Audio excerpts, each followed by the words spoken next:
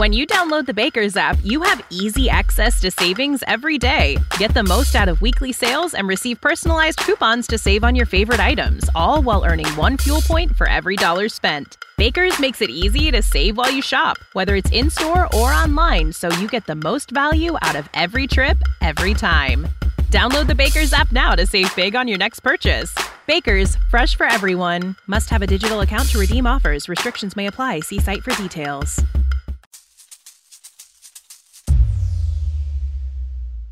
Welcome to Bite Size Bios. This is meant to be a mini-sode that will accompany HDTH.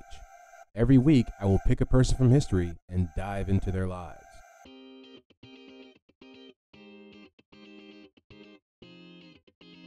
All right, and welcome back to another episode of Bite Size Bios, BSB.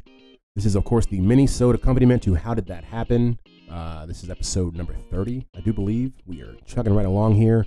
This is, it's wild. This in itself is episode 30. This was just something that I kind of just created in my head like 6 months ago. No, like 8 months ago. I thought, let me just do some bios on a mini-sode in between my show. And we'll see how it goes. And we are literally, this is our 30th person.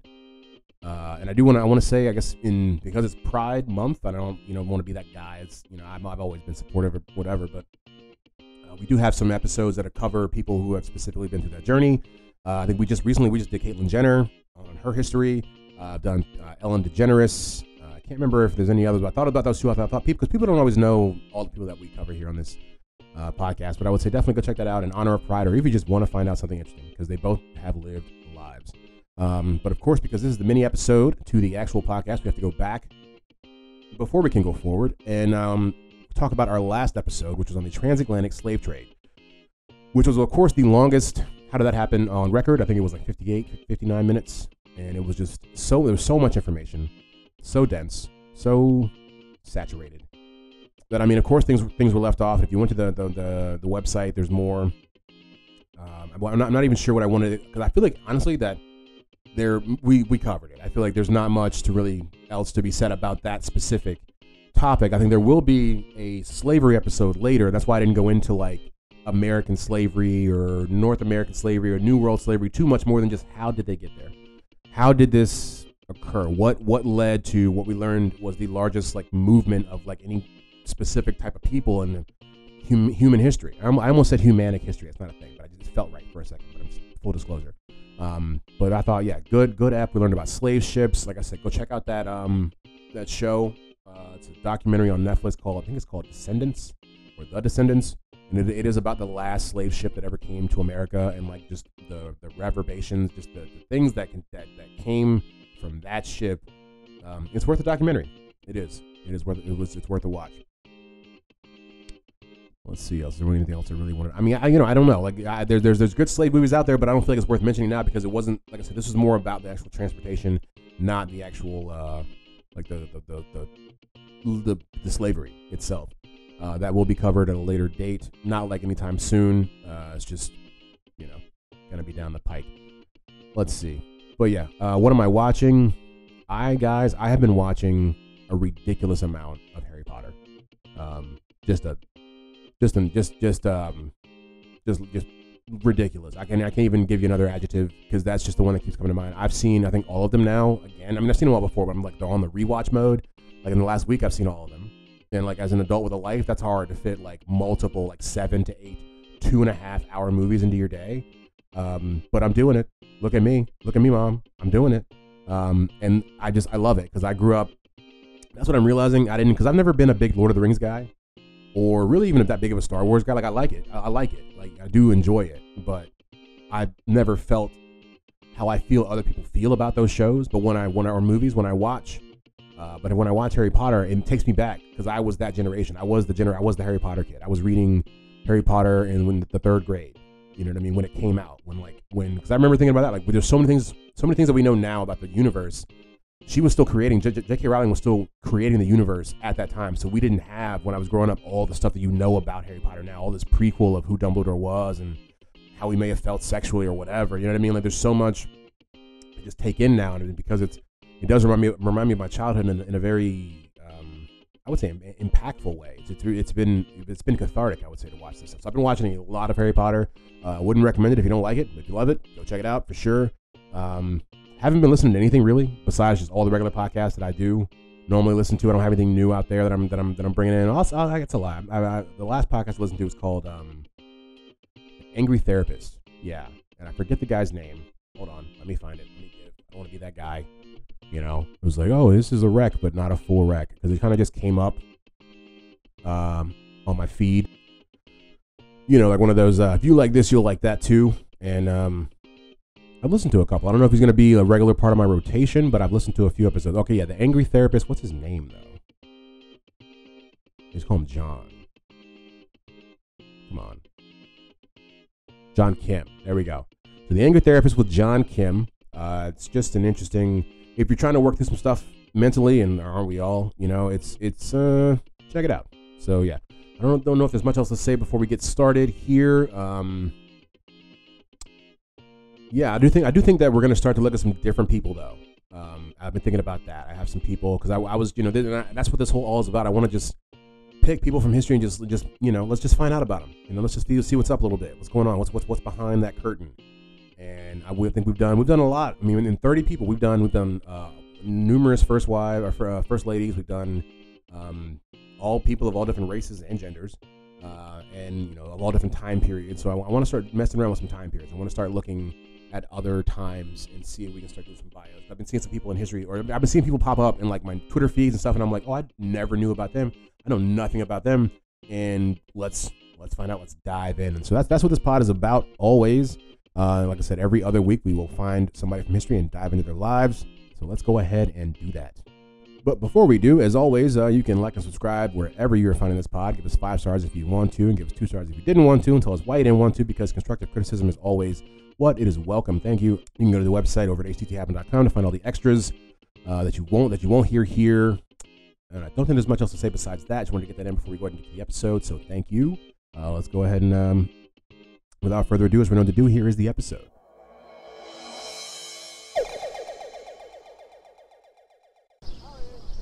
Ray, people will come, Ray. They'll come to Iowa for reasons they can't even fathom. They'll turn up your driveway, not knowing for sure why they're doing it. They'll arrive at your door as innocent as children, longing for the past. Of course, we won't mind if you look around, you'll say. It's only $20 per person. They'll pass over the money without even thinking about it. For it is money they have and peace they like. Okay, so we are here today to talk about James Earl Jones. First off, good name.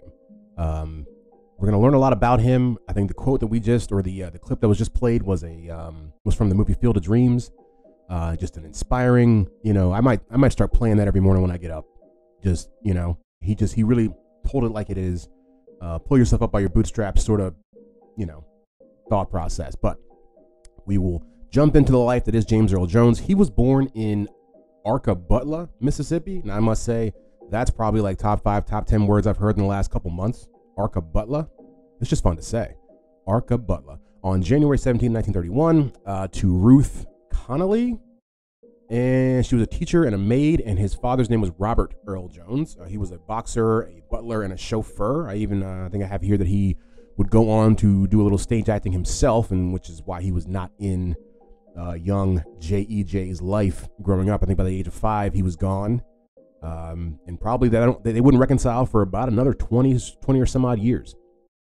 Like I think, yeah, Jones and his father did not get to know each other until the 1950s when they reconciled. He has said in interviews that his parents were both of African American, Irish, and Native American ancestry. There are pictures that will be on the Twitter, or excuse me, the website, and you can see his family. I mean, his family they're very, very light. They don't even really look black, if that makes any sense. They're also black and white pictures. Who knows what you can really get from this stuff? But like his grandparents, and they look like Native Americans almost. So Jones would end up moving with his family to his grandparents' farm in Michigan, part of the Great Migration, which we've mentioned numerous times on these bite-sized bios. I think there's Viola Davis. Her family also left in the Great Migration. Who else? We had a couple other people that were also involved in that. It's a really, and I've mentioned it before, it's a really great part of history to study. If you're into history, it's only about 70 years ago, but it is how basically America got black people in the rest of its states. You know, not that's a very, very broad stroke way of putting it, but it's like the people in Chicago right now are descendants of Southern people. You know what I mean? And they're only a couple generations off. But I digress. So yeah, he would move to Jackson, Michigan, and live on his grandfather's farm. And he found the transition so difficult that he actually would develop a stutter so severe that he refused to speak. Man would say nothing. He's here quoted, I believe, to say, "I was a stutterer. I couldn't talk. So my first year of school was my first mute year, and then those mute years continued until I got to high school." End quote. This man didn't talk throughout school, but became known for his voice all over the world. Can we just pause for a moment and think about that? I mean, think about that. How many people would have thought, or how many people have taken that path, that journey? Not many. Not many. I would imagine. I mean, I can't imagine not talking for like 10 years. That's crazy. I mean, not crazy because people do it, and I could probably benefit from me talking less. I've learned that in my life. Yeah, my words. You know, I could say a few less things, but the idea that he was mute from what he said his first year of school till high school. I mean, what is that? I mean, at least like 8 years. And he really didn't start to talk, or, well, I guess by his words, but he credits his English teacher, Donald Crouch, who discovered that he had a gift for writing poetry, with helping him end his silence. And he urged him to speak, to read his poetry. And I was watching a video about James Earl Jones and this specific scene. And they were talking about how, this is, his teacher was like, "Oh, you wrote that? Prove to me you wrote it. Read it out loud." And I'm like, how is that proof that he wrote it? I can recite Drake's albums. I didn't write that. I don't know. It's just like, what kind of thought process? I'm glad it happened because we wouldn't have Darth Vader. And there are some funny videos out there of watching the dude who plays Darth Vader in the suit, like the outtakes of him talking while he's in it. It's just imagine we were all, he blessed us all with that voice. So in 1949, Jones would graduate from Dixon Rural Agricultural School, which they have now shortened to just Brethren High School in Brethren, Michigan. I mean, when did that happen? Why did they need such crazy long names? It's like they probably taught the same thing, but back then it had to be Dixon Rural Agricultural School. Now it's just Brethren High School because it was in Brethren, Michigan. That's not a far reach. That should have been probably what it was called the entire time. But during that time when he went to that school, he was vice president of the class. I think his senior year. Once he left there, he would go on to the University of Michigan, where he was initially pre-med. He would find out later on that medicine was not for him, but while he was there, he joined the ROTC, Reserve Officer Training Corps, and excelled there. He felt comfortable within the structure of the military environment and enjoyed the camaraderie of his fellow cadets.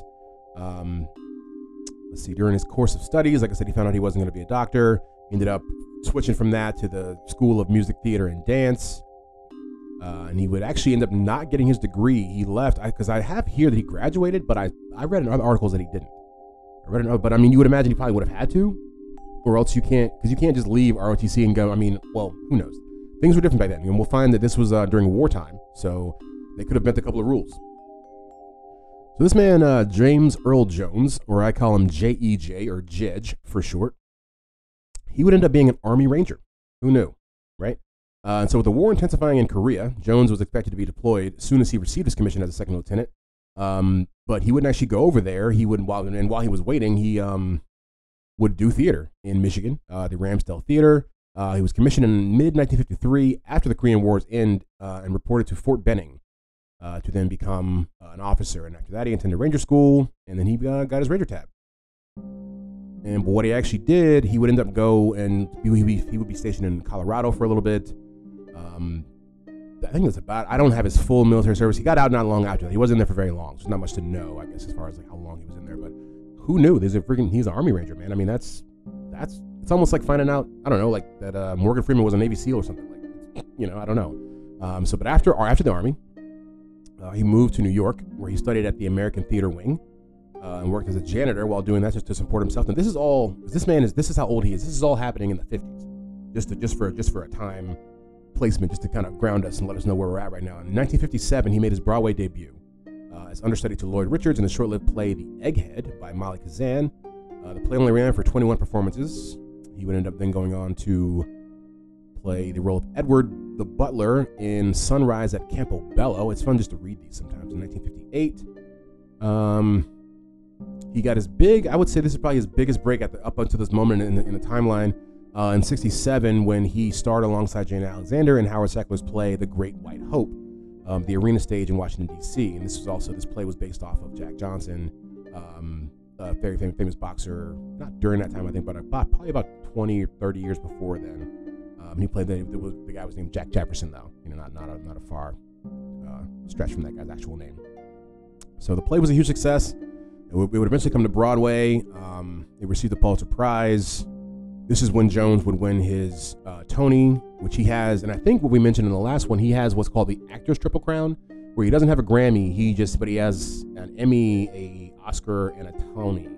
I believe that to be true. I think so. But another interesting nugget about this guy's life? I mean, we know he's Mufasa, right? We know that, right? We know that he is Darth Vader. We know that. And I think I'll play a clip from Darth Vader just so you can hear it. Because if you don't know, because there's some people have never crossed it, man. This guy's voice is like velvet.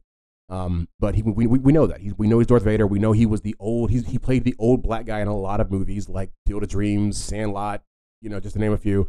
But what I didn't know, what really blew my mind when it came across my desk when I was doing the research this week, what I didn't know is that in 1969, he participated in the test films for Sesame Street. He was in the ground floor, the beginning of Sesame Street.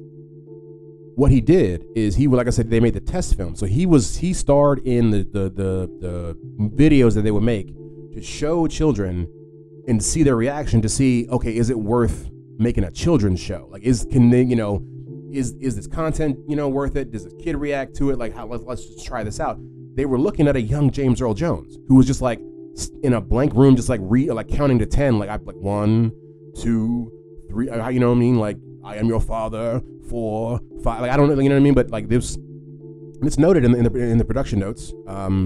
He was there. They said he was a bald-headed man who was counting slowly to 10. And they watched that, and from that we get the Cookie Monster, in not so many words. But so yeah, he was on the ground floor of Sesame Street. Who knew? He would get his debut role of Darth Vader in 1977, and of course George Lucas's space opera blockbuster film Star Wars: A New Hope. And he would actually be in there for the next 2 movies, and he was actually uncredited for the first 2 movies because he asked to be. I don't know. He's just maybe it's a weird theater thing. But then he was actually credited in the next one, and I think on all the redubbings and the remix that they made in the coming years. You have failed me for the last time, Admiral. Captain Piet. Yes, my lord. Make ready to land our troops beyond their energy field, then deploy the fleet so that nothing gets off the system. You are in command now, Admiral Piet.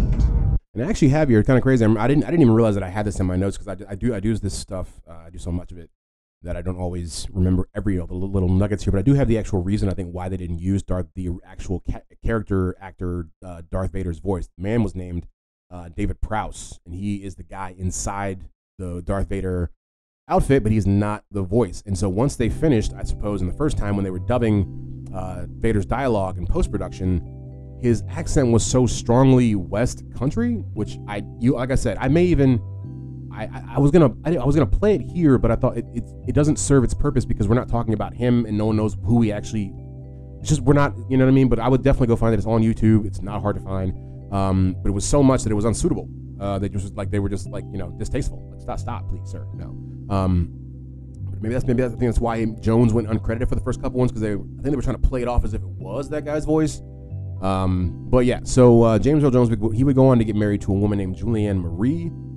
They met while performing Othello in 1964. They divorced in 1972, had no children. 10 years later, he married a woman named Cecilia Hart. They had a kid, Flynn Earl Jones. She died of ovarian cancer in 2016. She was also an actress. I don't know how much I have because at this point, we kind of know who he is. We're getting up to the 80s. By then, he's kind of James Earl Jones. I mean, he would like I said, he would be in Sandlot. He would be Mufasa in The Lion King. that happened in 94. He also was the tagline for CNN, and I remember this. I don't know if they still use it, but when I was a kid, this is what you would hear. You'd be like, "This is CNN." And maybe I always thought I knew it was James Earl Jones in the back of my head, but I never knew it was him. And so it's actually him. He did that for a lot of different companies. He did it for Bell Atlantic. He did it for Verizon. He did the opening of the 2000 and 2004 Summer Olympics. I mean, people were just like, "Yo, get this guy." He was Morgan Freeman, but like I said before, Morgan Freeman was Morgan Freeman. Like I've always, if you listen to this podcast, I'm hoping that maybe it's in the cards for me down the road to be the old black guy narrator. I mean, I'm probably 40 years out, if I'm guessing, maybe 30 years out, right? But because he handed it to James Earl Jones, handed it off to Morgan Freeman, and I don't know who he's going to hand it off to. It won't be me. There's probably 2 or 3 more handoffs where it can come down to me. But that's fun to think about. Who's going to be the next old black narrator? Like, who is it going to be? It won't be Eddie Murphy. That's not going to happen. Who would it be? Gosh, I'm trying to think of old black men right now, and I'm blanking. But back to James Earl Jones's life. He would make an appearance as Alex Haley in Roots 2. I believe, what was that? I don't know what year that was. I don't have it in here. He won an Emmy in 91 for his role in Gabriel's Fire. Oh yeah, I have some famous quotes here, and then we're probably pretty much done. I don't think there's much else to say about James Earl Jones. I've learned a lot. I hope you learned a lot. This guy, born in Mississippi, moved to Michigan, went to the University of Michigan, graduated Army Ranger, Korean War, right after the Korean War, Broadway debut, multiple times on Broadway, Oscar, Tony, Emmy, and the Oscar is an honorary Oscar. If you're wondering, it's not actually for a specific role. He was given an honorary Oscar, I think, in 2011. But I mean, Oscar, the statue's a statue, right? But I had some quotes from him that I thought, I'm not going to read them all, but the first one I read really gave me pause, but in a good way. He's quote, "When you wake up in the morning, before you look in the mirror, do you see an ethnicity? I don't. And if I did, I'd be in trouble, because that has blinded me to who I might really be. Even waking up seeing myself as a male blinds me to who I might really be." End quote. And I read that, and I thought that's, the open-mindedness that you must have to not only articulate that, but to put it in practice in life in any way, shape, or form. I don't think I'm not there. I'm so far from there. Because when I wake up, I am a man. I wake up as a black man. I don't wake it up as, or I don't wake up as if like that's, I don't know. It's it's not like I put that face on. It's just like that's just what it is. But for him to wake up and just be, I guess, just this person, just this blank entity, waiting to become something is, it shows people on a different level. Some people are just on a different level. And yeah, that's probably it for the quotes. And then what is he doing now? The guy's still alive. He's still alive. He's 92 years old, I believe. 92, 93, something like that. I think the last time he was on stage, could be wrong, was in 2017 with, was it something about a plumber? The night of the plumber? I think that's what it was called. The Night of the Plumber. They say that may or may not have been his last time because, it's getting too old. Gene Hackman retired way before that. And that's just a side note that just threw me off like years ago. And it's just like, you had so many more, years I thought, but you he's a really good actor. But I don't know, I'm just going on tangents now. So it's definitely time to go ahead and end the pod.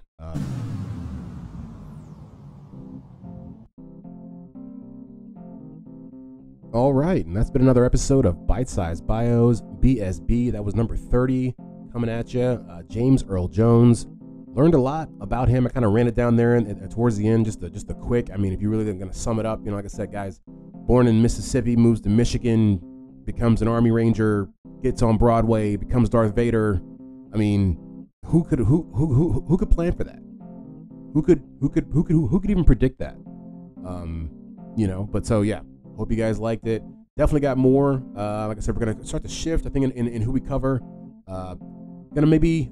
You never know what's on the horizon. I just know that there's some differences that are coming to Bite-Sized Bios as well, just like we changed the old How Did That Happen not too long ago. But yeah, we'll see you guys next week with the next How Did That Happen. I don't think there's much else to say. Like as always, like and subscribe wherever you find this. 5 stars if you loved it, 2 stars if you didn't, and tell us why you didn't love it, because constructive criticism is always welcome. As always, thank you for pressing play. Week to week, I do appreciate you guys. I see the downloads. I see when people are binging, and it actually makes me happy when I see like if there's like a one. You can kind of see it in succession sometimes, and I'm like, man, okay, so someone is finding something in this, and that's all I want somebody to do is just for it to be there. Let me just be your background noise. I'm fine with being the background noise. But yeah, so thank you all for pressing play. We'll see you next week.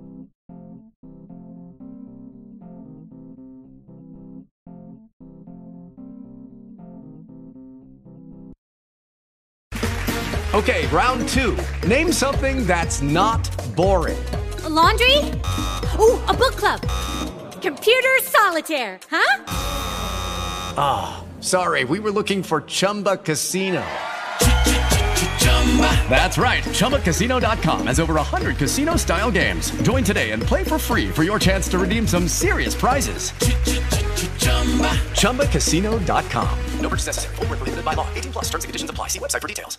With Lucky Land Slots, you can get lucky just about anywhere. Dearly beloved, we are gathered here today to... Has anyone seen the bride and groom? Sorry, we're here. We were getting lucky in the limo and we lost track of time. No, Lucky Land Casino, with cash prizes that add up quicker than a guest registry. In that case, I pronounce you lucky. Play for free at LuckyLandSlots.com. Daily bonuses are waiting. No purchase necessary. Void where prohibited by law. 18+. Terms and conditions apply. See website for details.